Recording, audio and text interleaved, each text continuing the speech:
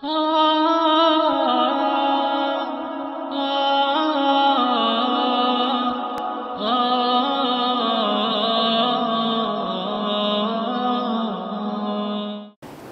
Rabbil Alamin wassalatu wassalamu ala ashrafil anbiya'i wal mursalin nabiyina Muhammadin sallallahu alaihi wa ala alihi wa sahbihi wa ba'd. Yan uwa masu girma, assalamu alaikum wa rahmatullahi wa barakatuh. Muna godiya ga Allah tabaraka wa ta'ala da ya sake maimaita mana wannan dama a daidai wannan lokaci. Za mu dora daidai nan kwana a jiya mun shiga sabon suratul sajada, surar sujjada, wanda za mu tashi akan aya ta 4 inda Allah mai girma ɗauka ke cewa Allahu alladhi khalaqa as-samawati الله الذي خلق السماوات والأرض وما بينهما في 6 أيام ثم استوى على العرش ما لكم من دونه من ولي ولا شفيع أفلا تتذكرون. الله شيني الله الذي خلق السماوات shi ya halicci wato ainihin sammai guda 7, kuma mun yi ta maimaita wannan gaba a wurare daban-daban cewa shi kadai wannan halittar kuma nashi ne, ba taɓa samun wanda yake shi ya halicci sammai ba. Wal'ardi da ƙasa, wal'arda da ƙasa, shi ya halicci ƙasa kuma ba a taɓa samun wanda ya kirarin shi ya halicci ƙasa ba. Wa ma bainahuma, da abubuwan da ke tsakankanin ƙasa, wato ainihin ƙasa da sama, abubuwa da yawa wanda muke gani da wanda ba ma gani, duk Allah tabaraka wa ta'ala shi kadai ya halicce su. Kaga wannan yana nuna girman Allah tabaraka wa ta'ala da girma na ikonsa, da kuma wato wannan shiri da yi da wannan gini da yi ba mai iya yinsa. Saboda haka ya kamaci ɗan adam ya gane shi bawa ne, ya bauta ma Allah, ya miƙa wuya zuwa gare shi. Ya yi wannan aiki fi 6 ayyamin cikin kwanuka guda 6.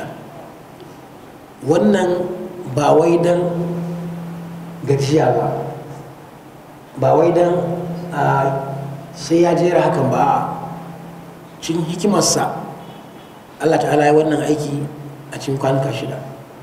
Amma da ya so ya ce abin ya kasance a cikin kiftawan ido kawai zai kasance. Inna ma amurhu idza arada shay'an an yaqula lahu kun fayakun. Al'amarin Allah shine duk abin da Allah ta'ala yake son ya faru, duk girmansa duk yawansa, ko ya linka sammai sau sammai, ya linka ƙasa sau ƙasa, babu iyaka, cewa zai abin ya kasance kuma abin ya kasance dole. Saboda haka wannan hikima ce ta Allah ta'ala, ba wai dan ayyukan ne suke da yawa ba, kuma da halittar sammai bisa sammai da sammai da halittar ƙwayan zarra duk umarni ɗaya ne. Idan Allah bayar, abin zai kasance yadda yake so. To sai Allah tabaraka wa ta'ala ce sun mastawa alal arsh, sa'annan Allah ya daidaita akan al'arshinsa, daidaituwa irin wanda ya dace da Allah tabaraka wa ta'ala. Ba a so mutum ya yawaita tambaya to yaya daidaituwan nasa yake, wani irin kaza yi, ko kuma mutum ya ce a'a karka ce ya daidaita.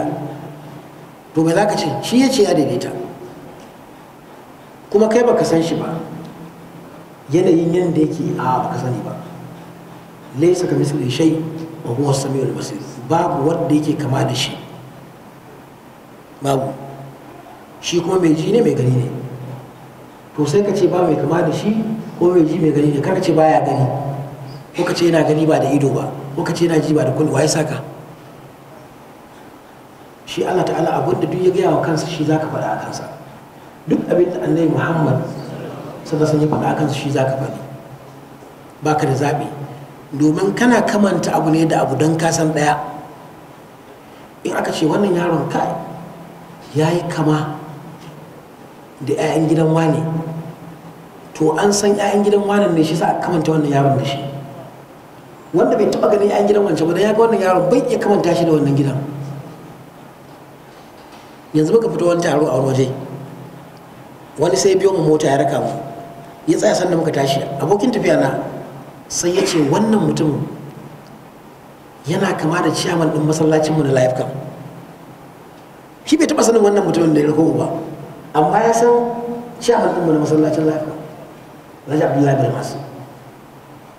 Sai na ce to wasu ɗaya da shi, don ni na san ciyaman kuma na san masa ba, bai taɓa ganinsa ba.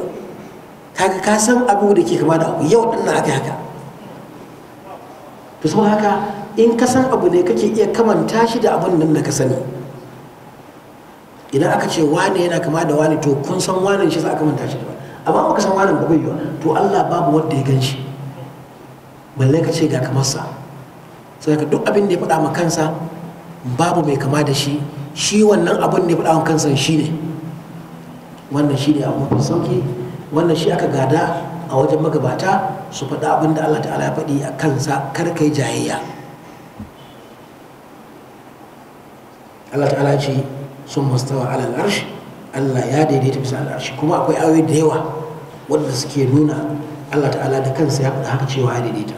Inna rabbakum Allahu alladhi khalaqa as-samawati wal ardi summa stawa alal arshi yudabbiru al-amr ma min shafi'in illa ba'da idhni dhalikum Allahu rabbukum fa'budu afala tadhakkarun.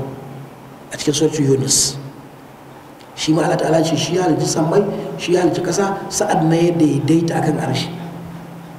liyabluwakum ayyukum ahsan amala, shi ma ya zo domin ya maku jarabawa wa ya fi wani aiki. saboda haka ayoyin da suka zo akan ya daidaita a rashi suna da yawa, amma abin da ake so a ɗauka ka yadda ya daidaita yadda ya faɗa, yaya abin yake yadda Allah ta'ala ya faɗi, ka tsaya na, kar ka tsaya ka ce za ka ƙara ko ka rage, kar ka je ka shige abin da baka sani ba. malakun min duni min wali, Allah ta'ala ce ba ku da wani in ba shi ba mai taimako, ba ku da wali mai jibantan al'amarinku, mai taimakonku, mai kare ku, mai bayarwa, mai hanawa, mai rayarwa, mai kashewa, ba ku da wani idan ba shi ba. shi kadai mai wannan. Idan ka zaɓi wani ba shi ba ka shiga uku. Allah tabaraka wa ta'ala ce zalikum malakum min dunihi min wali, ba ku da wani idan ba shi ba wanda yake jibantar al'amarin ku. Dama shi ya ba ku rai, shi zai fitar, shi zai azurta, shi zai talauta, shi zai ba da lafiya, shi zai sa ciwo, duk shi kadai ke. Wannan gaban da mutane sun tsayo akai, da imanin su ya karu, da ba hasana. Saboda shi ya ba ma wancan yana ka, to me na hasana? Kana ja da Allah kenan. Allah ya kaso kai baka yadda ba, ko ba gane ba. Duk wanda ke hasada yana jayayya ne da kudura ta Allah tabaraka wa ta'ala. Wanda aka ba wa dabaran sa bane, wanda aka hana ba wautan sa bane, wanda aka dauki ransa yau ba wauta yi ba, an riga an rubuta yau ga dauki ransa. Wanda aka jinkirta ba dabara yau Allah ba. Ma min waliyin illa malakum min dunihi min wali, ba ku da wani mai jibanta al'amarin ku idan ba shi. To kai da Allah ta'ala shine mai kare ka, shine mai baka, shine mai rayarwa. Walitaka yana daukan ma'anoni da yawa, yana daukan maji daɗi, yana daukan aboki na kus da kus. Abinda ake nufi shine Allah tabaraka wa ta'ala shi ke baku, shi ke hana ku, shi ke rayar da ku. To shi din nan ku rike shi abun bauta, ku bauta mashi. Wala shafi'un, ba ku da macici wanda zai cece ku, mai ceto, macicin ko da zai cece ku gobe kiyama, ba ku da shi idan ba Allah ba. Ko da an ce za a yi ceto gobe kiyama, mutane za su yi ceto ga 'yan uwansu, Qur'ani zai ceto gobe kiyama. Suratul Baqara da Ali Imran, duk wanda suka haddace wannan surorin guda biyu suka aiki da shi. Yawa, dan karka je kawai ka haddace kuma a ganka da kwalban giya ka ce an muna jiran ceton Baqara, hadisi ya inganta, to ƙarya kake yi. Sai ka haddace ka yi aiki. Yawa, kar kana alarama kawai a ganka ta kadari ka ce an muna da garanti. To wani in ya karanta Qur'ani ma la'antar sake. Sai ka ai hattara. Qur'ani zai ceto gobe kiyama da wanda suka yi aiki da Qur'ani. bakara da ali imran za su tsaya duk wanda ya haddace su ba za su bashi ba sai sun raka shi aljanna. wanda ya je ce to in Allah ya so sai na haddace su kuma yadda ya himmatu zai haddace su. soja ne na sama, babba ne a soja, amma ya sai ga shi a masallacin da ka san ustazu yana hadda yana biyawa. to yanzu soja ya duku ba kai karatun ma ba ka yi. to shi sa qur'ani zai ceto gobe kiyama, gaskiya ne. kuma waɗanda 'ya'yansu na haddace alqur'ani 'ya'yansu za su cece su gobe kiyama.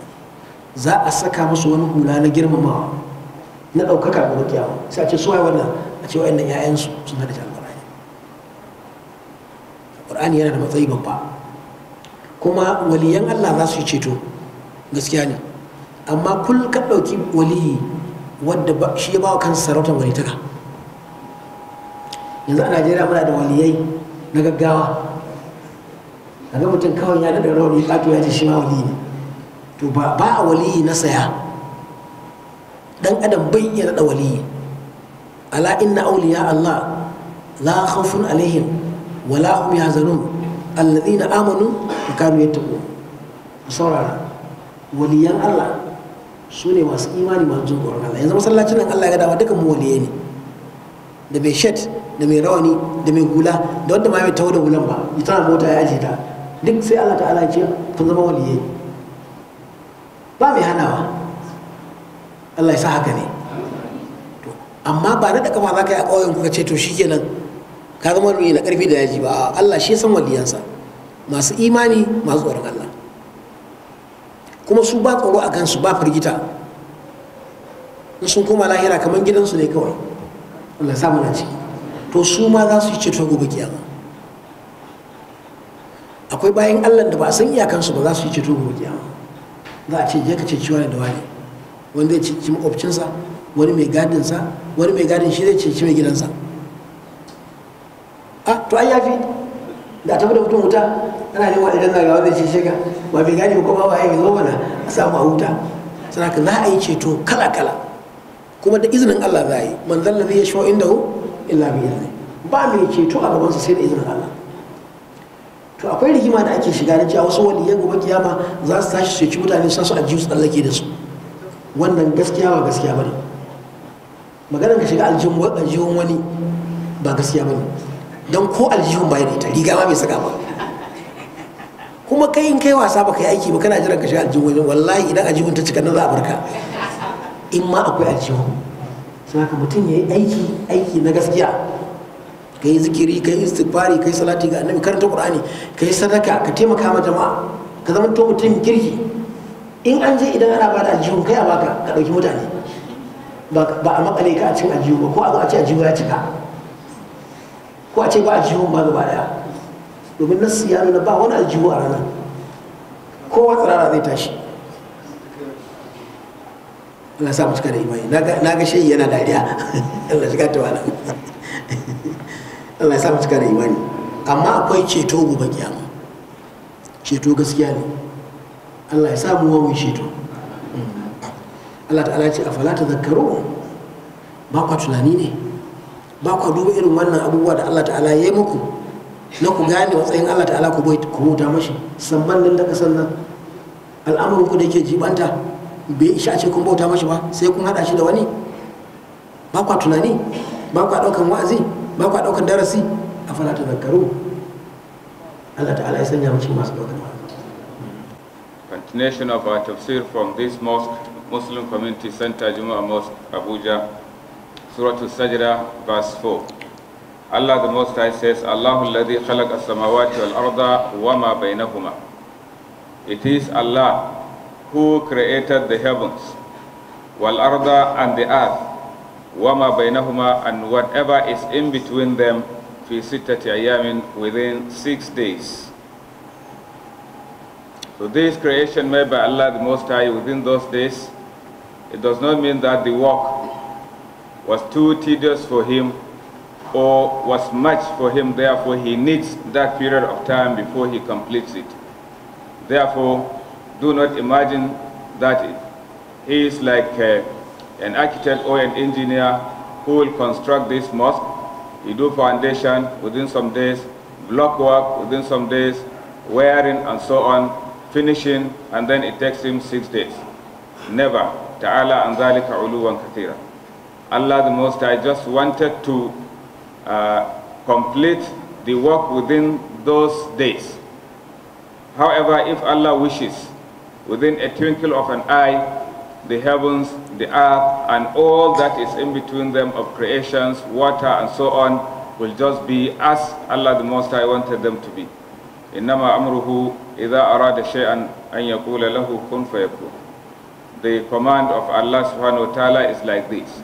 If He intends anything, He only gives command by saying, let that thing be, and then it will be what Allah the Most High intends. Therefore, the creation of the heavens and the earth and whatever is in between them is not as much as the creation of an atom. It's just a mere command Allah the Most High will give, and then that thing will be.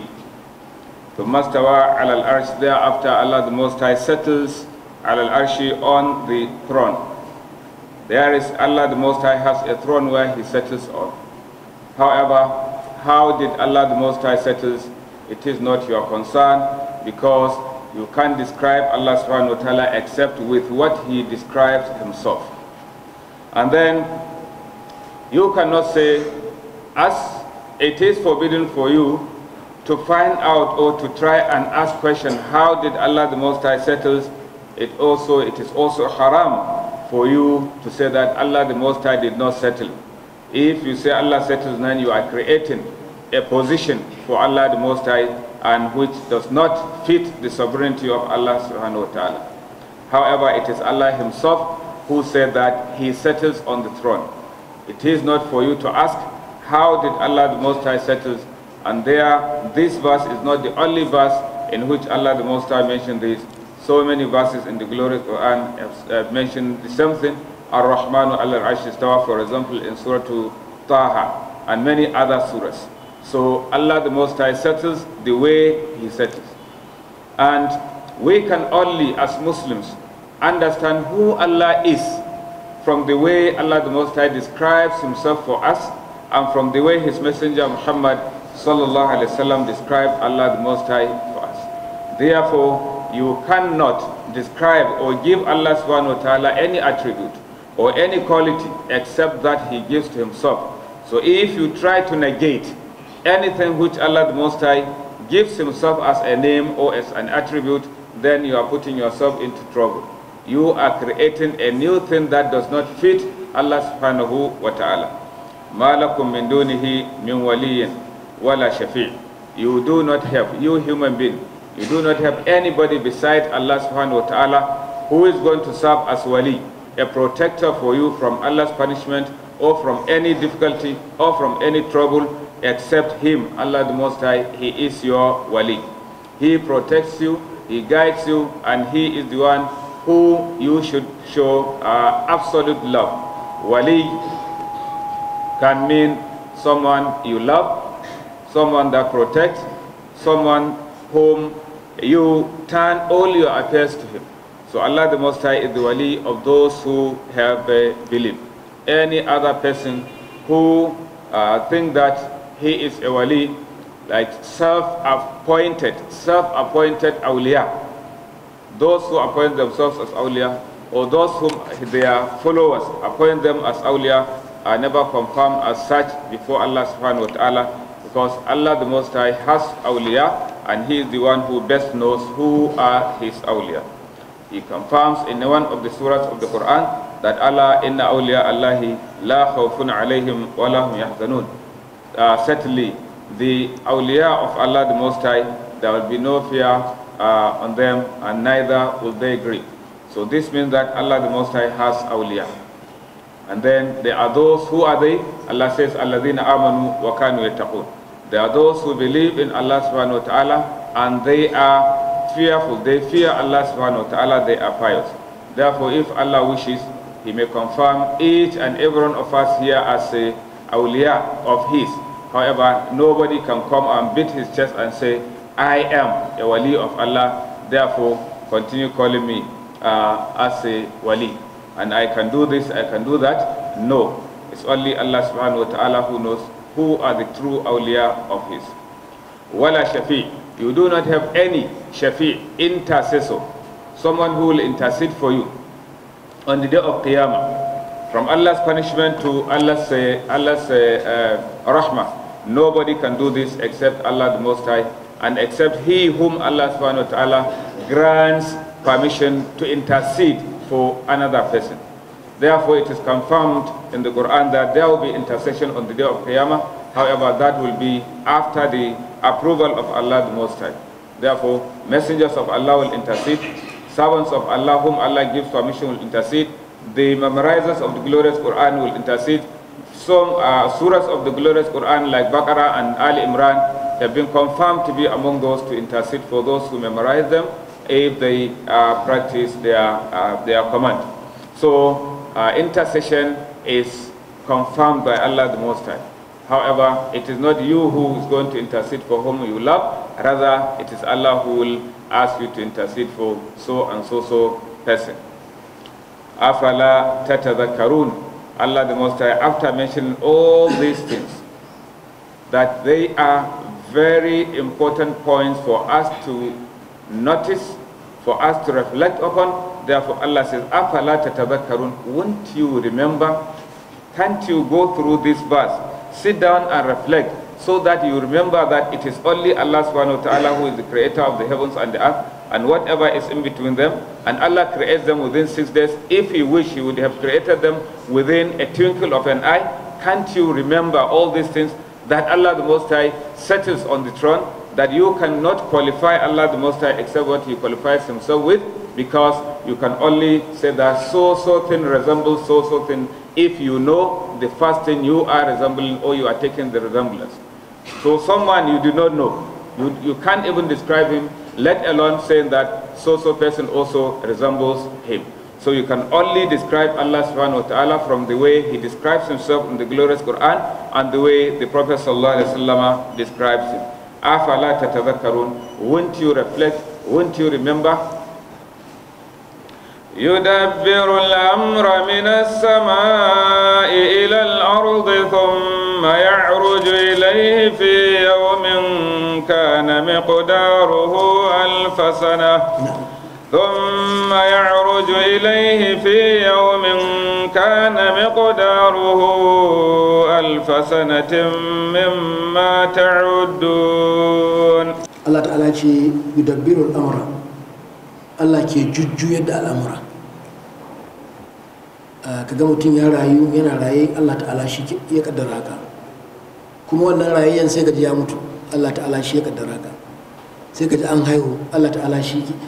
Sa'annan kaga yanayi da akwai zafi sai gaji sanyi, ko ba ruwan sama sai ga ruwan sama, ba yabanya sai ga tsirrai suna fitowa. Shi ke sassarrafa al'amura, yudabbiru al'amura. Duk wani al'amari da ka sani Allah ke juya shi, dan adam bai iyawa. To sai Allah ta'ala ce yudabbiru al'amura minas sama'i, Allah shi ke jujjuya al'amura daga sama ilal ardi zuwa ƙasa. Malamai anan suna da fassara daban-daban. Daga cikin wanda ya fi shahara shine Allah tabaraka wa ta'ala shi ke saukar da al'amuransa daga sama zuwa ƙasa. Dan Abbas, Allah ya ƙara mashi yadda, cewa yi yanzu al-qaza wal qadar min as-sama'i ila al-ardi. Abinda ake nufi anan, abinda Allah ya kaddara dama yana sama, sai ya sauko zuwa ƙasa ya tabbata. Allah ya kaddara za ka je aikin haji, sai ya sauko daga sama wannan kaddarar sai ka je aikin haji. Allah ya kaddara za ka haihu, sai ka haihu.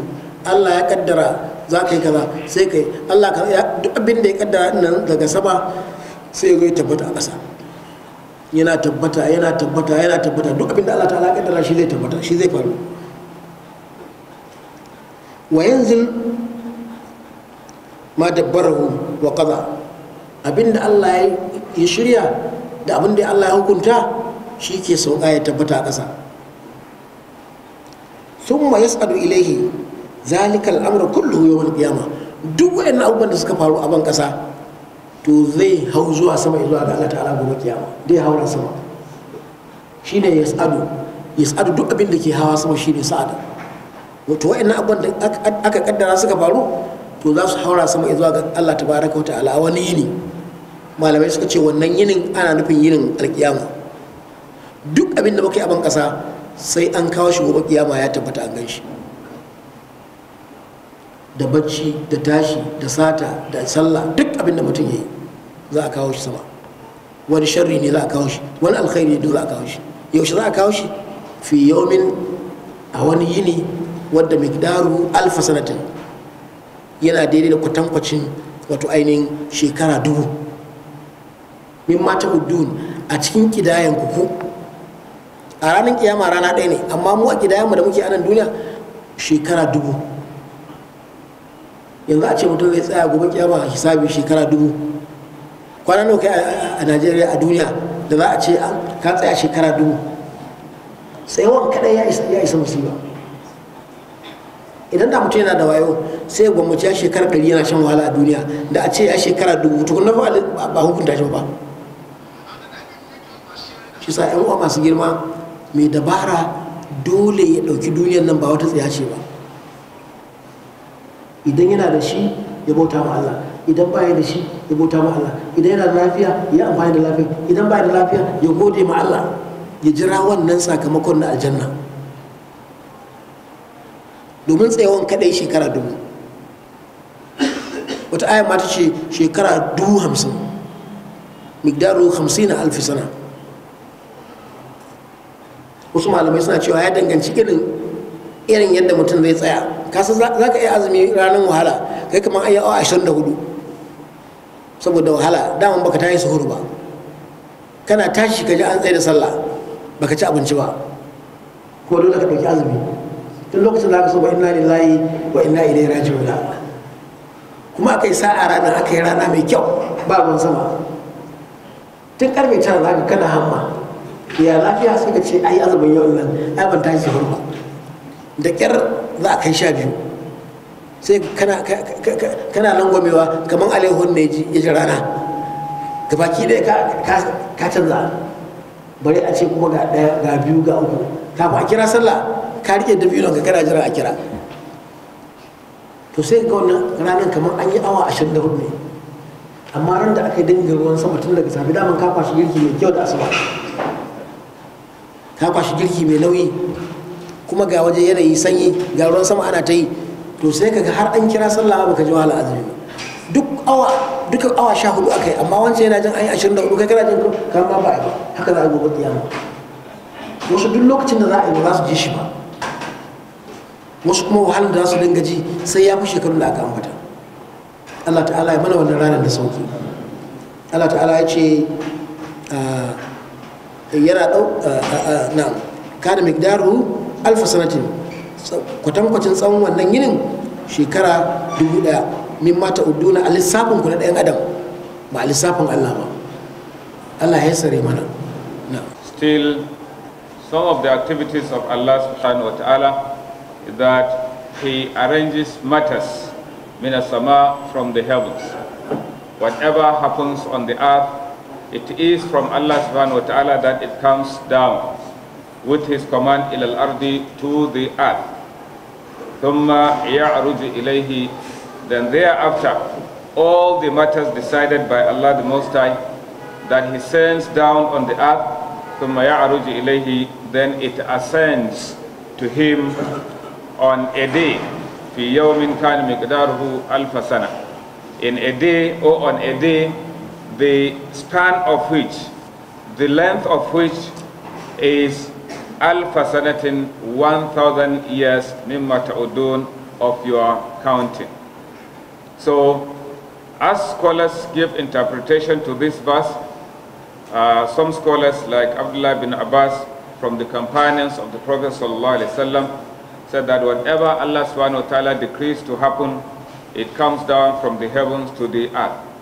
If Allah destined or decided that you will have so and so favor, it will come down and Allah the Most High will give you. If Allah destined that you will marry, you get children, you will be promoted, you will be rich, you will be this, whatever, it comes down and you will be whatever Allah subhanahu wa ta'ala decides, then all matters decided by Allah subhanahu wa ta'ala will ascend in a day. That one is a special day because the length of that day is unlike your day in Nigeria, which is 24 hours. 24 hours per day. But this day, in which Allah the Most High will resurrect everybody and will present everybody before Him, and everybody will be standing, nobody is going to be given a chair to sit down. So on that day, Allah the Most High, or people will see the length of that day because of its terrible nature. The day is so catastrophic that a person, human being, will see it as if it is as long as 1,000 years.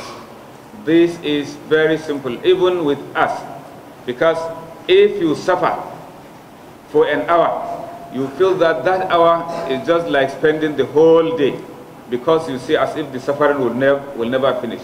Just like the example that Malam has given, that if you were unfortunate to wake up late for your sahur, you did not take sahur, so right from that time you start feeling weak.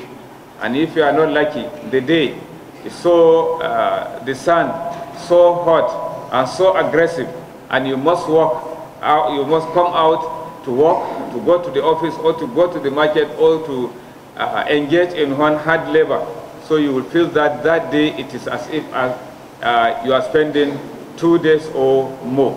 So this day is as long as 1,000 years of our counting.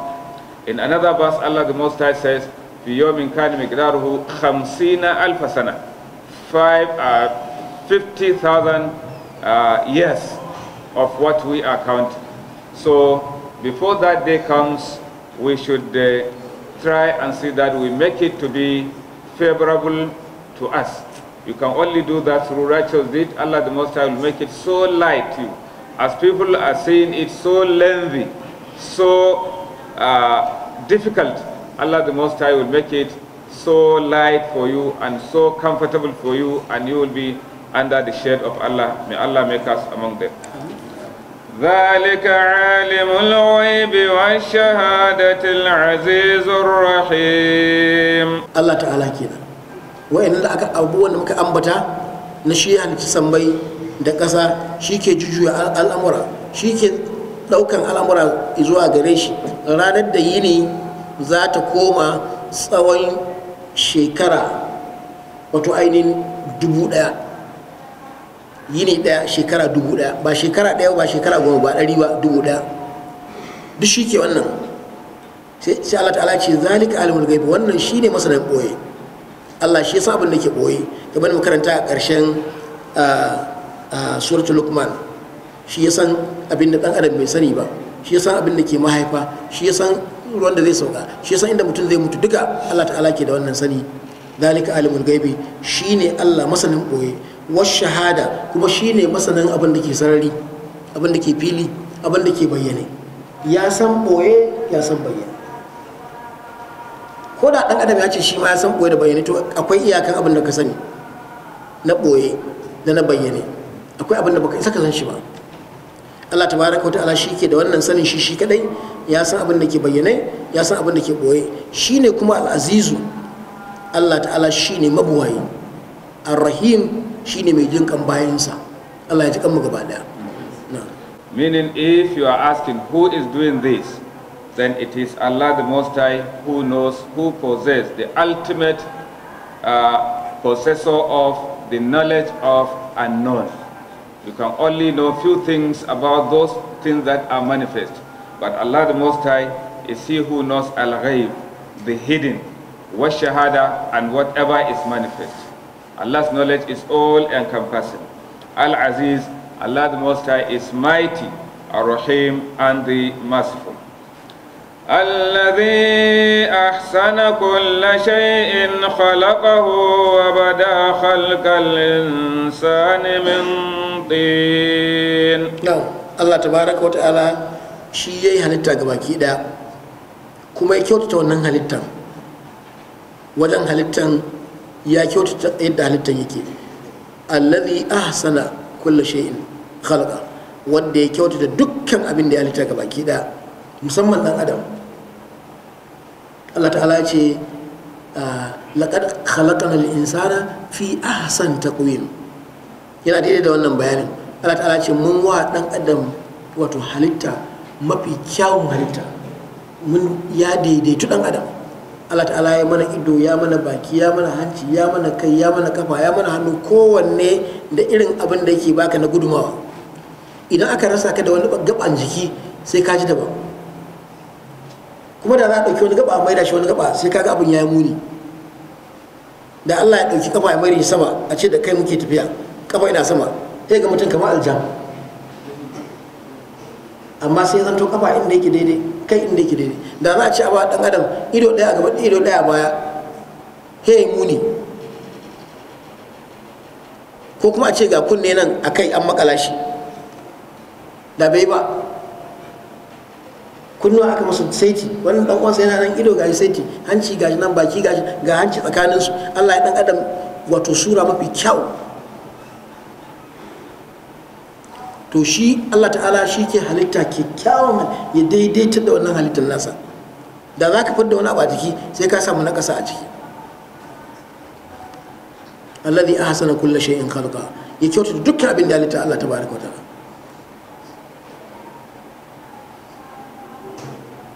wa bada khalqal insani min tin. Allah ya fara halittar dan adam ne daga laka. Wato mu daga baya an zo ana halittar mu daga maniyi, amma asalin kakanmu wanda Allah ya son halitta ya halitta shi ne daga tabo, daga ƙasa, annabi Adam alaihi salatu wasalam. Allah ta'ala shi halicce shi da kansa, sannan ya halicci matarsa Hawwa'u daga jikinsa. wannan su ne farkon halitta.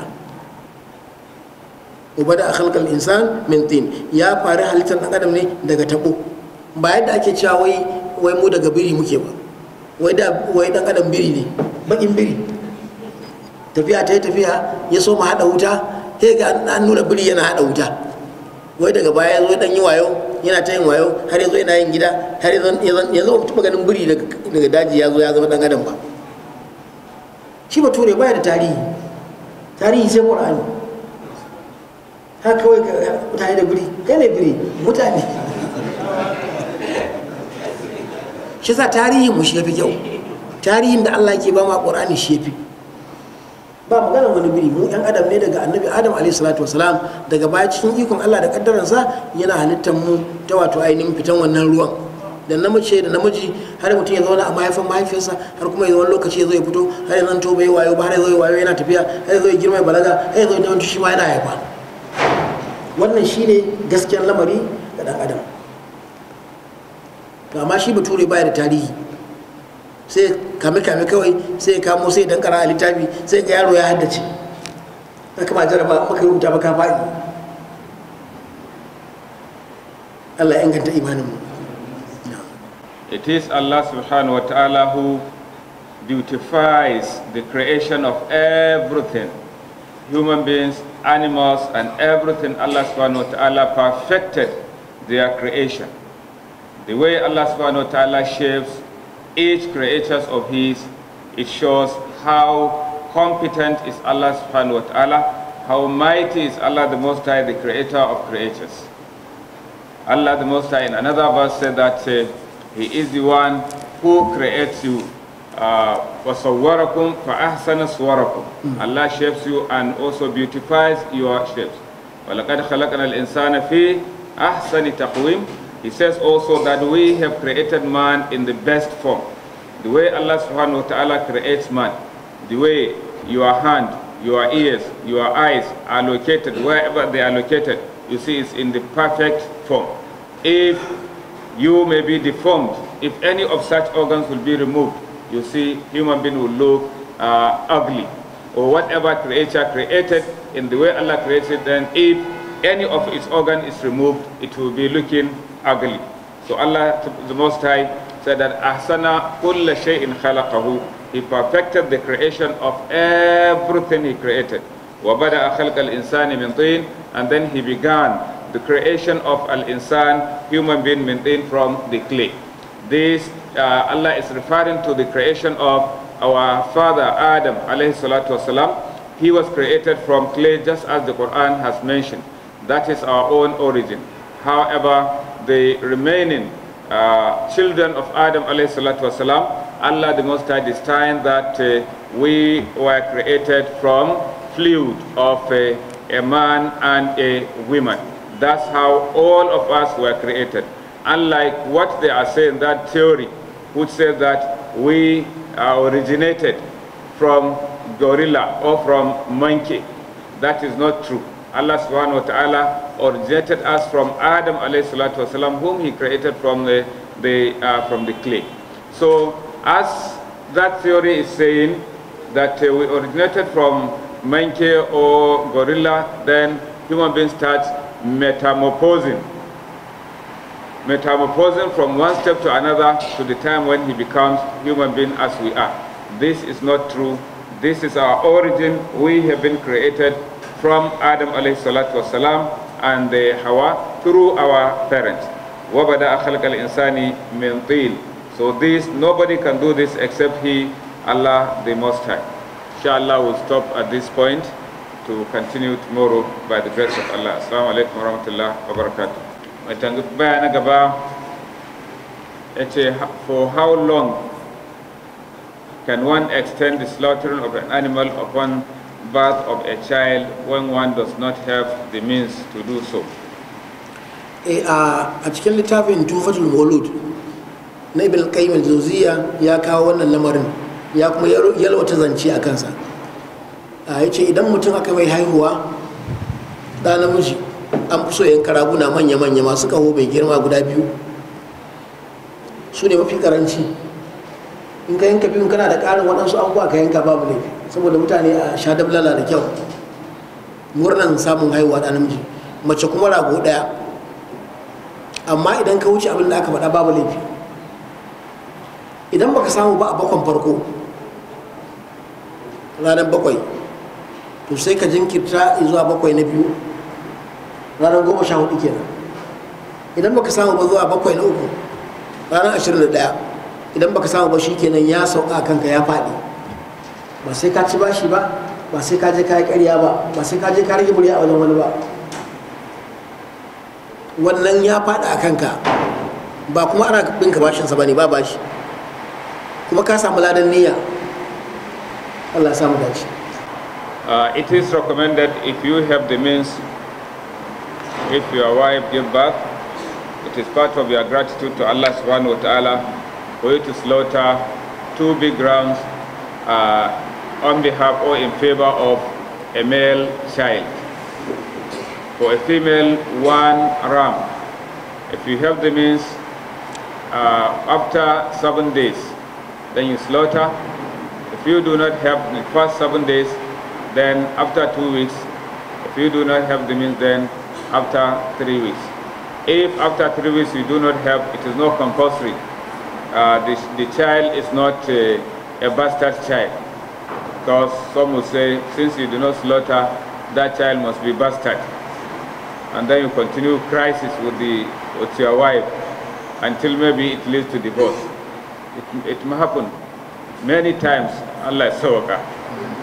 Me hukuncin wanda yana da gemu kuma yana aske shi akai-akai, ko wani aski zai ko to tambayan da ta fita. Ba wato shi gemu sunna ne na manzon Allah, kuma sunna wajiba domin manzon sunna ya ce wato ainihin ajiye gemunan saboda ku saba ma Yahudawa wanda ba sa barin gemu. Saboda haka sunna ce ta manzon Allah sallallahu alaihi wasallam, ya bar gemu, sabai sun bar gemun su. Wasu kuma wajen ayyukansu ma an hana, kamar 'yan sanda, kamar masu damara da sauransu. To kuma wannan ba zai hana musulmi ya yi aiki a wajen ba don an hana shi gemu, sai ya da kyakkyawan niyya. Amma wanda wajen aikinsa ba hana shi ba, abin da ya kamace shi bar gemu, ya koyi da Rasulullahi sallallahu alaihi wasallam, saboda ya samu lada. Laqad kana lakum fi Rasulillahi uswatun hasana. Abun koyin ku shine Rasulullahi sallallahu alaihi wasallam. Duk abin da ya shi yafi. To kaga yanzu ai da bala'i ya sauka, sai ga mutum kafiri ne ya burge mu cikakke, cikakken gemu kai ka ce limamin harami ne, amma ko la ilaha illallah bai taɓa faɗi ba. yanzu ita ce gaga mutum ya sa wando abin nan daidai abin nan ƙasa da guya kaɗan, ya ko bar gemu cikakke, amma bai san sallah bai san Allah ba, saboda mawaka an ce suna barin gemu yanzu. to muka yin sunna za ka yi da dole. to mutum ya da koyi da niyan koyi da rasulullahi sallallahu alaihi wasallam, kaga su yanzu suke bari ba a zagin su, amma da musulmi ya bar gemu sai a dinga dangwamansa.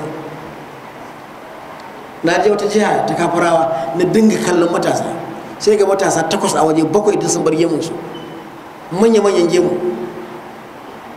to kaga shi yasa mutum yayi dan ya samu lada, kar kuma ka ji tsoron wani ko shayin wani.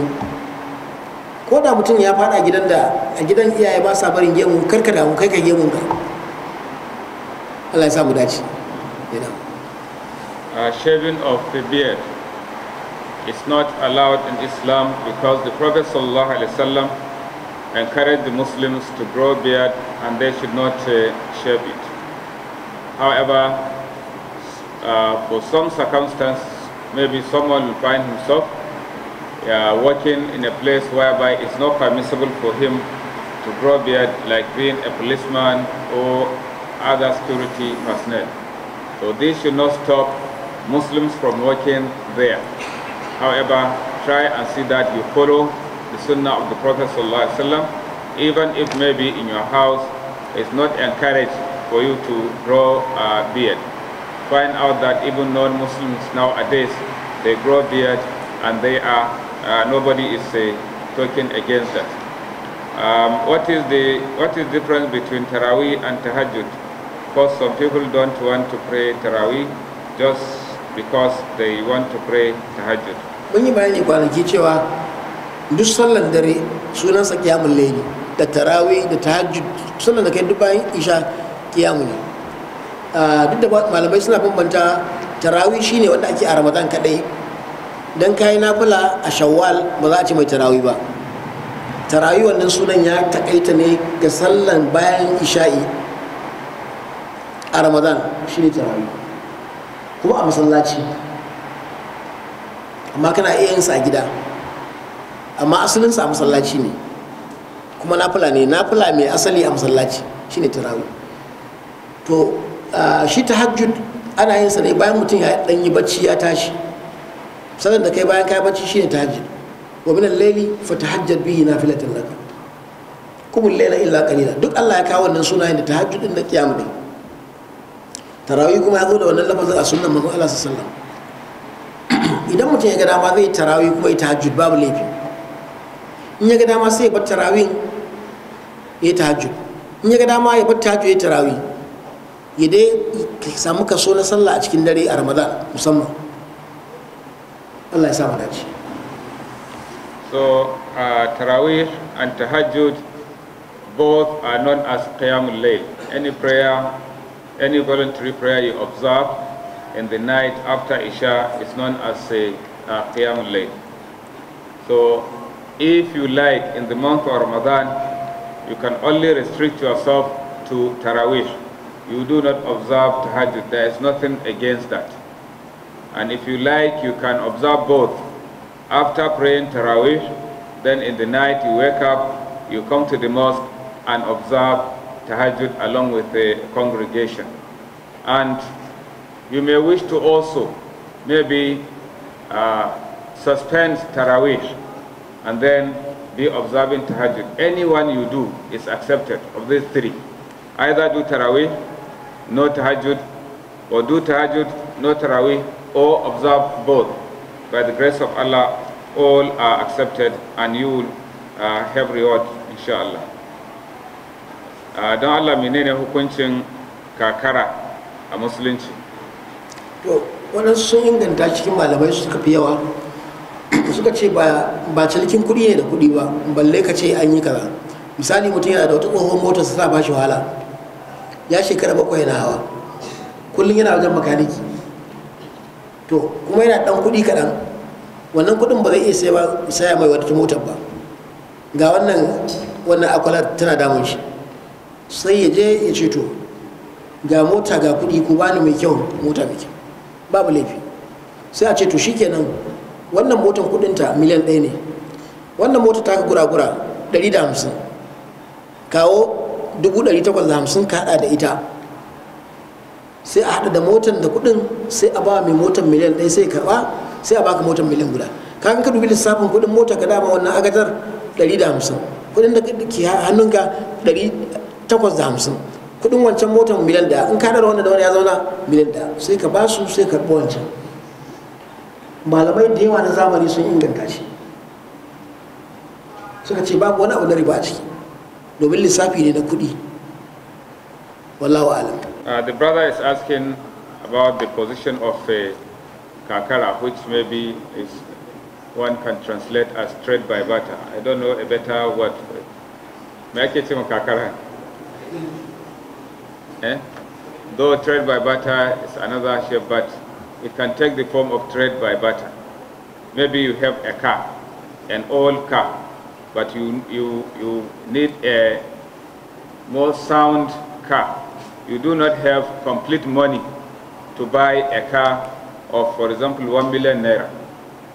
But your car maybe is valued at 150,000 naira. Then you have 850 cash at hand. So then you take it to a car dealer. Say, okay, buy my car, I need this car. Say, how much is it? Say, it's 1 million naira. Okay, did you accept that I give you my car and then I complete the balance or cash? Say, yes. Then they say, okay, the value of your car is 150,000 naira. So bring the car with additional sum of 850,000 naira. So as you submit the key to the car, and then that amount, then you take the better one. This is permissible according to scholars because there's no difference between you giving the sum of 1 million naira taking that car, because your car is valued at 150 and you complete the balance with cash. So this is permissible, inshallah. Ina so a yi kira ga iyaye na yara musamman 'yan mata da suke ɗaukar su suna kaiwa wasu garuruwa da sunan karatu. Sai kaga uba ya kama gida guda ya sanya 'yarsa ciki wanda za ta yi karatu a university ba ta zama hostel, za a haɗa gidan kamar na matar aure, komai a sa ciki, kujeru, gado da sauransu. Inda kuskuren yake shine babu wani mai kula da ita, sai abin da ta ga dama za ta yi, ta kawo wanda take so ya rika kwana a tare. Don Allah mala ai kira ga iyaye su bar 'ya'yansu maza da mata su yi karatu a gabansu don gyaran tarbiyya. Wannan magana da malai faɗa gaskiya ne. Idan mutum ya bar ya mace ita kadai, to gaskiya ya buɗe wani ƙofa wadda ka buɗe ƙofa ta fitina. To amma yana da wuya kai tsaye ka ce duk yara su yi karatu a gaban iyayensu, yana da wahalan gaske. Wani za ka samu zai fi mai sauki ya kai yar ko ilori ko ya kai ta sokoto akan misali shi na abuja tana abuja, illa kawai matakan tsaro na kula na bibiya na lura, wadda in tana abuja ma baka lura ba sai ta yi barnan da ya bada wacce take sokoto da wannan zamanin da ake ciki. Tun da kai daga gida zuwa makarantar ba zama za ka yi ajinta ba, to shi yasa abin yana bukatan kula na sosai. In har zai tsallake wata ƙasa zuwa wata ƙasa kuma dole kulan ya ƙaru. Amma in aka ce za a rufe ƙofar karatun yara mata sai a gaban iyayensu kadai, to abin ta yi zanto ya wahal da wasu iyaye, kuma wannan kadai ba zai iya maganin abin ba. Shi din ma sai dole an yi mai ne sai an kula. Tunda wata ma barin gidan zuwa makarantar ba za ta yi abubuwa, wajen dawowa za ta yi abubuwa da malamanta ma wani lokaci wadda su karantar da ita. Allah dai ya tsare mana imani. The brother is